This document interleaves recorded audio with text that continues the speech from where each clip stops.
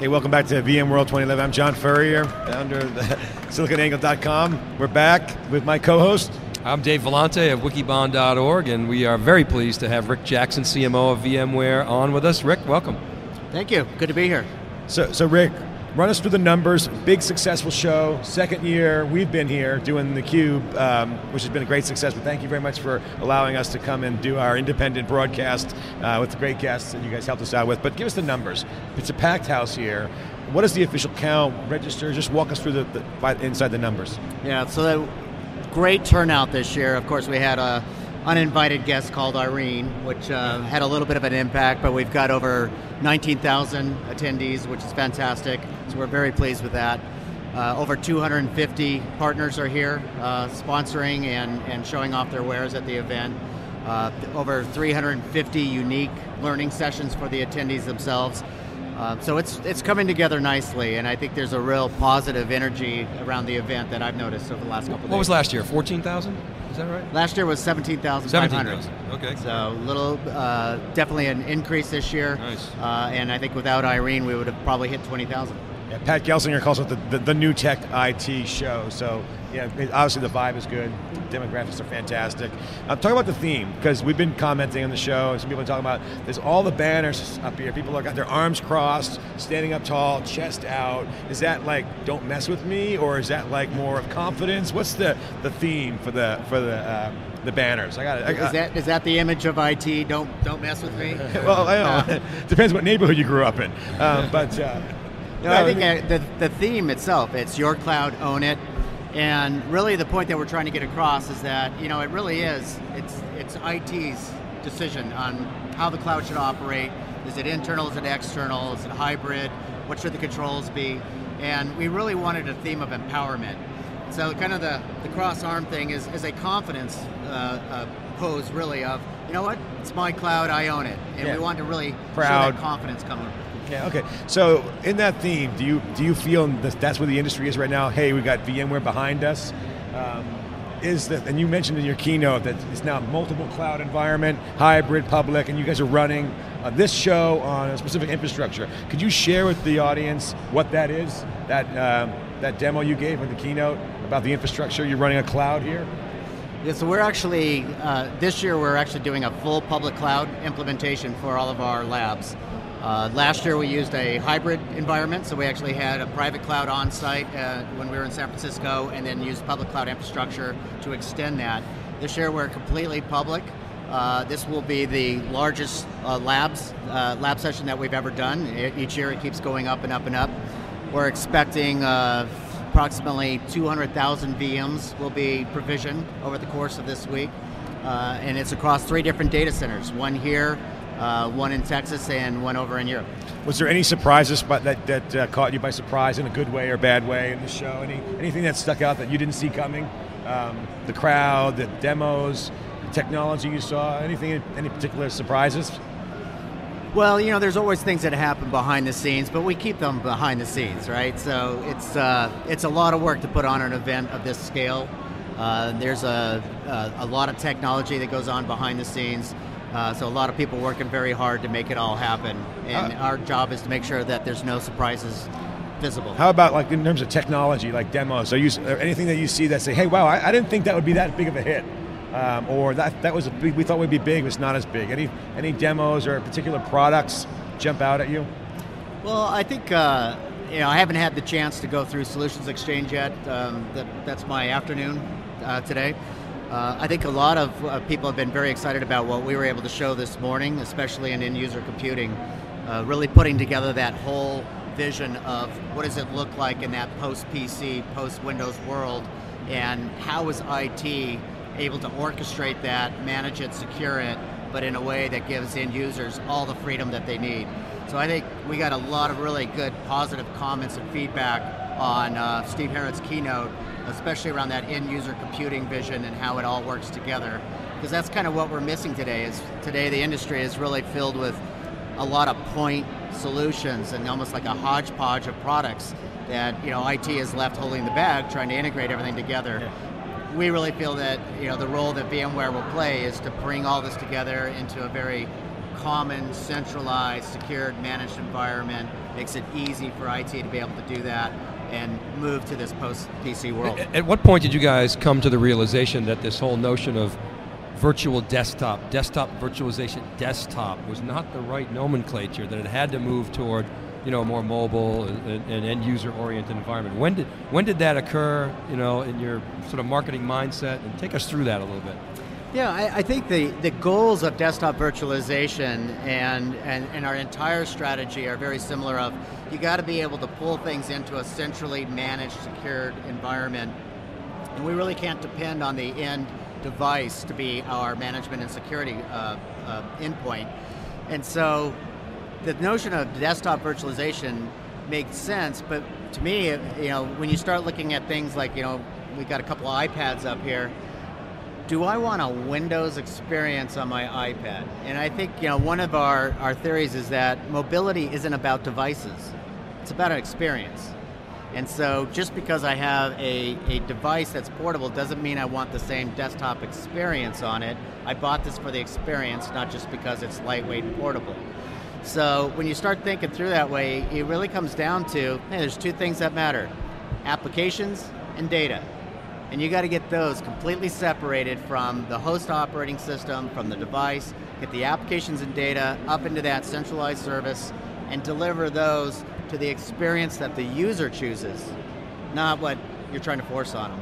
So we've really had this philosophy for a while, but it's just taken a while to get it all together into a comprehensive product solution to be able to deliver that.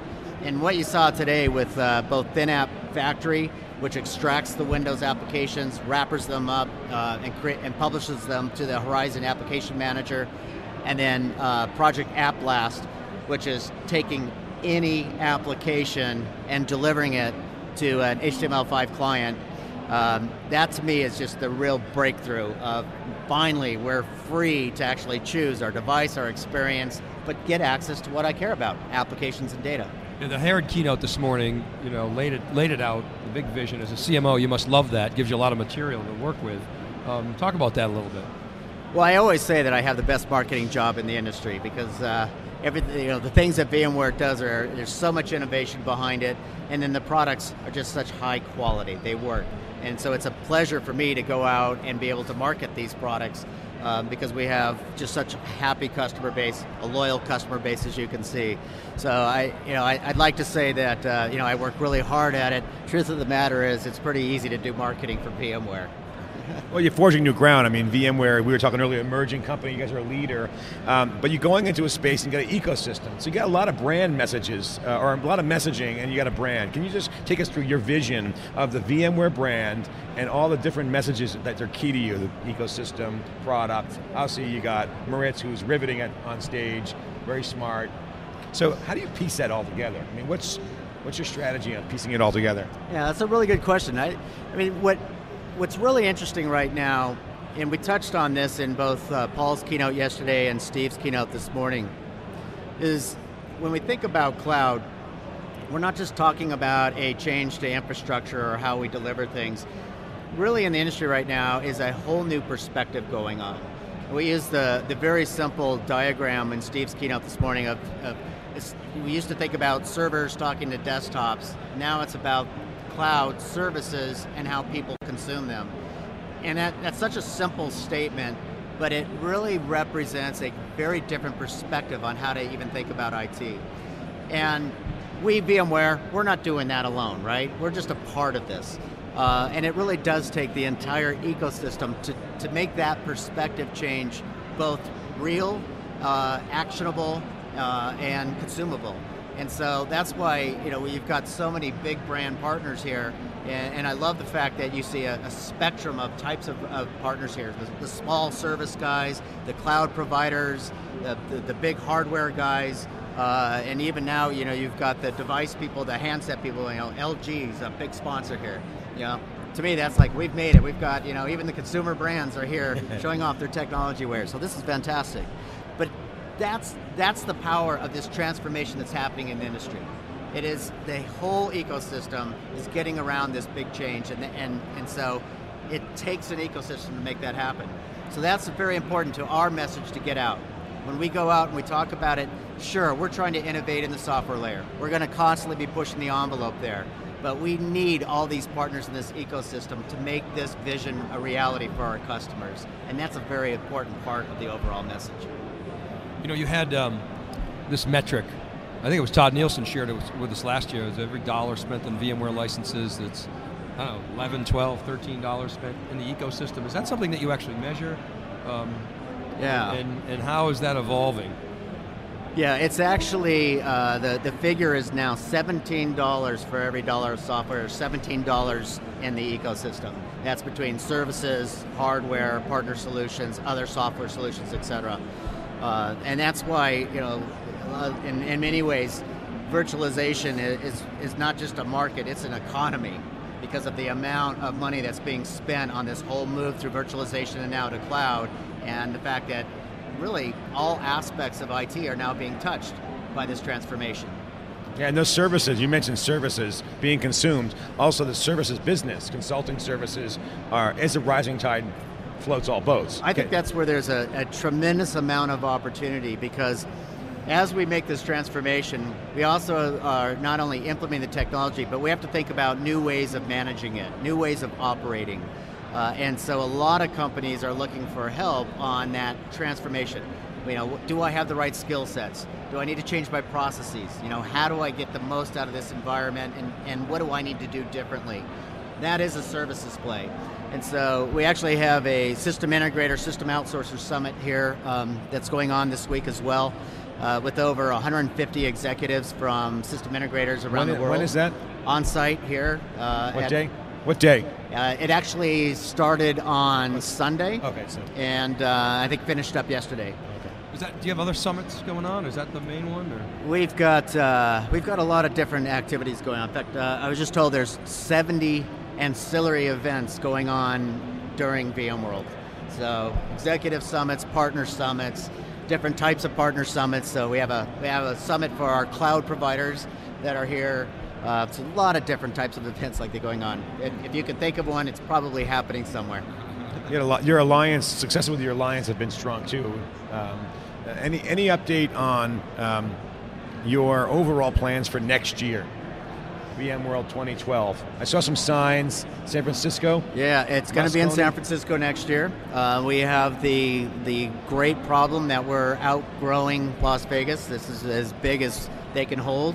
And we absolutely anticipate growing again next year in attendance, so we're back in San Francisco. They have the convention center, like CES, right? Soon. Yeah, that's the next move. After you outgrow Moscone, then we'll come back. Until then, let's hang in San Francisco. Yeah. So what's your goals for next year? So last year you told us your goals was to kind of expand and keep the ecosystem. 1 to 15 was the number last year, now it's up to 17 on the ecosystem. What's your goals for next year for the brand and for VMware? For VMware and VMworld? And VMware and your brand and the products and the brand, your vision. Well, I think that a lot of what we're trying to do is really demonstrate the cohesiveness of all three layers of our strategy. You know, we talk about our strategy in terms of the three layers of cloud infrastructure and management, a cloud application platform, and then end-user computing. But really the value is when you start to enable these things to really get value from each other. So it's the 1 + 1 = 3. So a lot of what we're trying to do now is make sure that our solutions work well and work well together across the entire stack. And that's kind of a big message that we want to get out there. A lot of the things that we're doing, for example, around the cloud application platform, we're doing them in such a way that you maintain full freedom of choice of where you want to run that application, where you want to run the application platform. But if you're doing it on a VMware virtualized infrastructure, there's things we could take advantage of it in the intelligent infrastructure layer that simplifies the management, creates automatic scaling, memory management, etc. So you really do get a more powerful combination.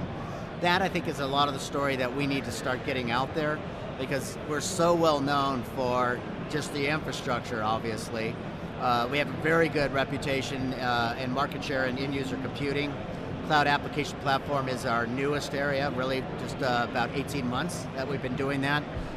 But what we really want to do is start talking about how it all works together, because that's what supports that transformation of viewing IT from a different perspective. It's when you bring it all together. So that's what we really got to focus on over the next year. You know, you were saying before you had the best job in marketing. You didn't say the easiest job. You said the best job.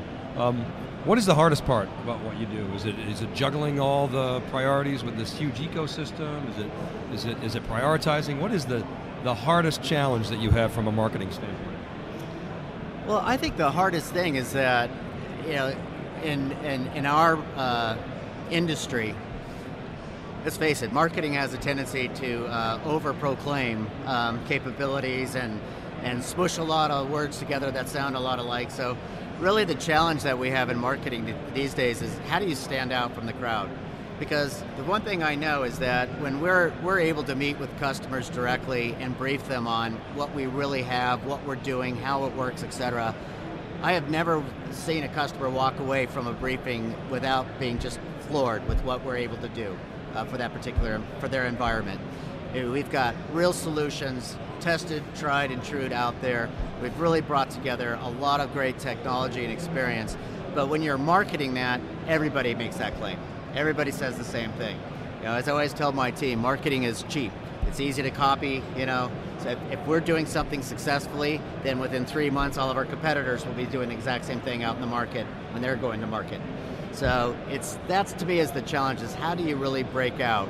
And I think the best thing we have going for us, and the thing that I'm probably the proudest of, is our community. And our community does a lot of the talking. You know, for me, I think our job is to make sure that our community has all the right information, all the up-to-date information, and really let the community do your marketing. And they do a great job of that. Yeah, you were thanking the VMUG heads in your keynote for good reason. I mean, those guys put a lot of effort in and with great passion.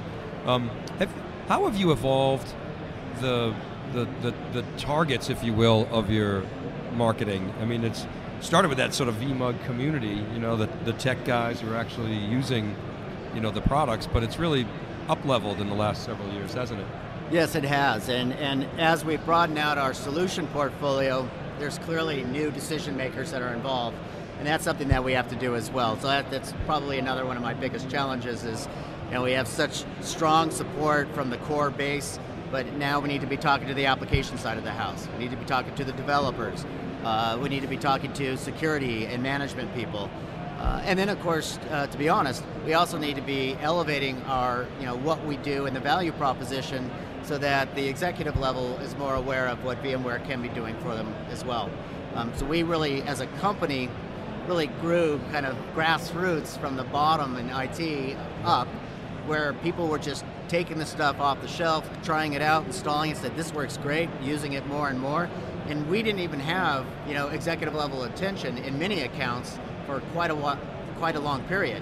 And it wasn't until the IT admins were saving so much money and getting so much good results out of their virtualization efforts, somebody upstairs finally took notice, said, well, what are you doing down there? Cooking the books? Yeah, what's going on? What is that technology?